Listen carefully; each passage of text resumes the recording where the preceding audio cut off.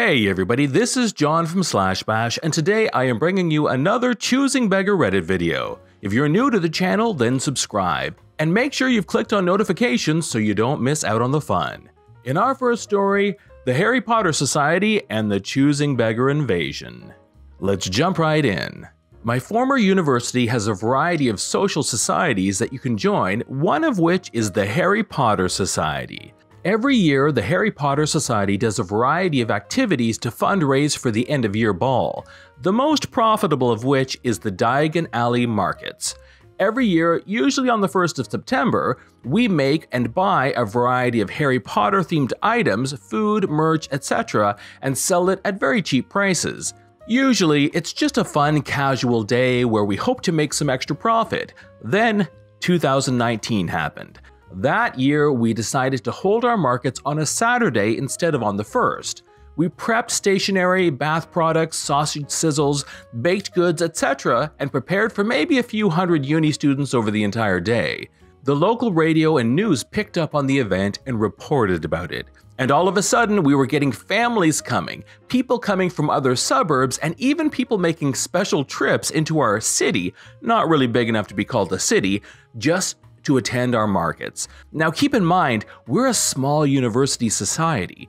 We were planning on 10 or so stalls with a fairly minimal amount of stock.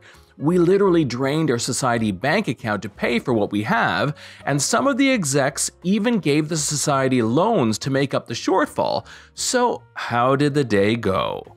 We had thousands of people show up. Literally thousands. It only took a few hours for our stalls to start running out of stock.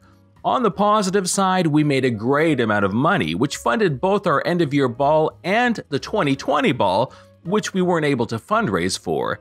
Here's where the Choosing Beggars come in though. We had advertised this as an all-day event, provided that stocks last. Again, we were expecting a few hundred people, not a few thousand. We sold out of the most popular items within a few hours, and were all wrapped up by lunch. Anyone who came late in the day were able to listen to the music we had going, enjoy the free activities, but weren't able to buy anything, and the Choosing Beggars were pissed. We very quickly started getting hate mail on our society page, with angry messages being sent to our execs. We were blasted for over-advertising. We never asked for the advertisement, and received a lot of angry letters about how people came from out of town for our event and ended up disappointed. Again, we're a small uni society of a few dozen people. We all worked round the clock to produce what we had. Our president even ended up crying after the event due to the public backlash we received. We had to finally post a public apology for not living up to expectations on our page just to make people stop. I'm not sure what will be happening with the Harry Potter Society this year for Diagon Alley Markets. I graduated at the end of last year, and I likely won't have the time to attend this year. But when I think about the worst choosing beggar behavior, I think about how dozens of strangers spewed hate and anger all over a small group of university students because their free self-organized event didn't live up to the expectations of a pack of choosing beggars. In story number 2, what do you get when you offer a free kitchen? That's right, a choosing beggar. 2 weeks ago, my husband and I moved into a bigger apartment. We moved so our kid can have her own room when she grows up. Thus, we had to clear the old apartment of all the furniture we didn't want to take with us. Most of the stuff is 20+ years old and came to us from previous renters, but it is in acceptable shape. We were also including a functioning kitchen with oven, dishwasher, etc. I put it on a platform in our country similar to Craigslist. I put it up as free, but needs to be disassembled and carried away yourself. Since my husband's back is hurt and I'm too weak to carry heavy cupboards, we wouldn't be able to help. I made this very clear in the ad. The ad is only up for 10 minutes until someone responded saying that he really wants the kitchen. He will also take any other furniture we have, and that I can take down the ad because he would totally take everything. I thought, wow, that's lucky. He seems nice, and took down the ad. I gave him my phone number, sent him some more photos of the other furniture, and we agreed that he would come Friday afternoon. I again made it clear that he would need 2 people for this, so he must bring someone. He said he already understood he would come with a friend and a small truck. So we waited for Friday. I messaged him to find out when exactly he would be here. He wrote back saying he would come Saturday morning instead because his truck broke down. Alright then, fine with me.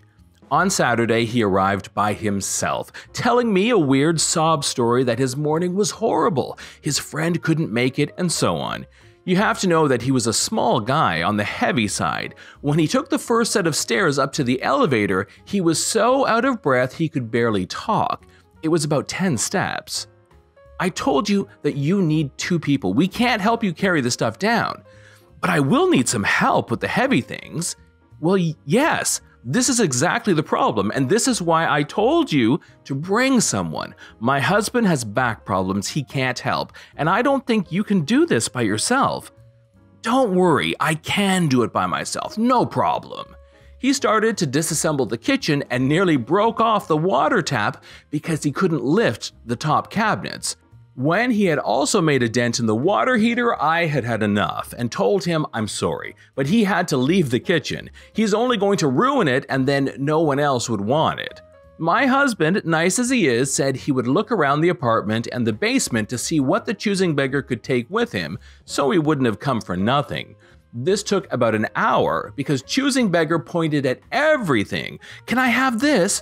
What about this? He looked in every box and touched everything. When my husband gave him an old rabbit cage, choosing beggar promptly opened it and emptied all the straw out onto the basement floor, then instantly pointed to the next thing. In the end, he drove away with a nearly full truck.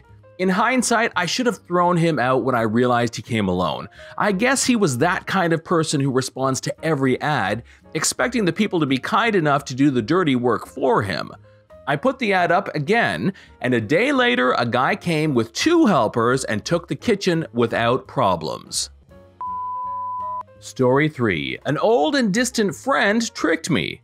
So this person I knew from school a while back contacted me to help with a work for college, a 3D model for an architectural class. I have some years of experience with many 3D programs and thought, yeah, sure. It wasn't the first time I did this type of project, and I thought I could do the 3D part in half a week. I only needed a guide on specifications for the model, a common request I usually have for this type of work, and I did ask for a payment, but it had quite a friend's discount. What ensued was that this person came on saying I would have full liberty on the design of the project, only giving very few loose details on it. Then afterwards, adding request after request each time I thought I was finished. Many times the request required some specific knowledge, so I had to dig into it and problem solve every new request and note it down. Essentially, I was fooled into doing a project for their thesis with full research on my end and didn't notice it till too late. I thought that if I'm not delivering right away, it's my fault and I should work harder. First, it was just the design in a certain style. Then it had to have the specifications X, then Y, then Z. Then it needed another type of build, then another, then designing parking lots, then road flows, then target functions for each type of building. After a while, I was already pretty pissed, but always thought it was near the end and wanted to finish things on good terms with the person. It turns out a full month went with me being fooled into adding a massive amount of details into the project, and then my anxiety kicked in. I had to stop it, and so I decided to pull the plug. In the end, I felt that I had already agreed to do this person's work. In a way, I was the one doing the leading on for nothing, as I always said I could handle it, but decided I had enough, and to not feel like trash, I ended up giving the person all I had done free of charge as it was an unfinished project. In the end, the person complained it was my fault for them failing their deadline. They complained that I still had stuff to do, they were demanding, and they criticized me for failing to do my part, which was the whole project, not just the 3D part. Now I'm feeling overworked, underpaid, and unappreciated, which is messing with my anxiety a lot. Lesson learned. This is John from /bash. Thanks for watching. If you've enjoyed the video and want to see more of them, then hit that subscribe button. Click on notifications, you know the drill. We'd love for you to drop a like, share it with your friends, and we will see you in the next one.